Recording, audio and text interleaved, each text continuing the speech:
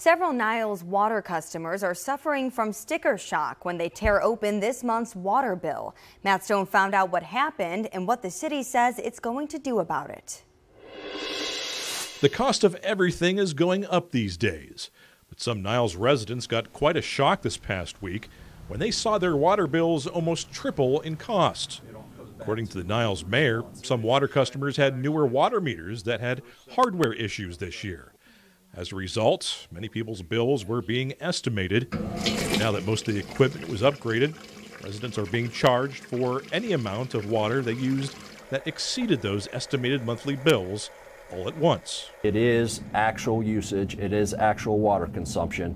That's the difference, though. It is playing catch up for the periods that they were estimated. Some were in the $800 range after they netted out the actual usage versus what we've been estimating. So we spread the cost rather than a lump sum 800 hitting them immediately, spread the costs over a 10-month period. So if it's really high, the city is allowing for payments to be spread out over months without any additional interest or costs.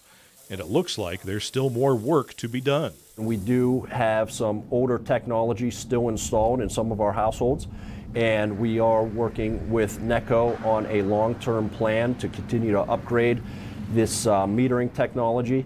It is very expensive. We have to build it into the city's annual water budget. With more local news, I'm Matt Stone.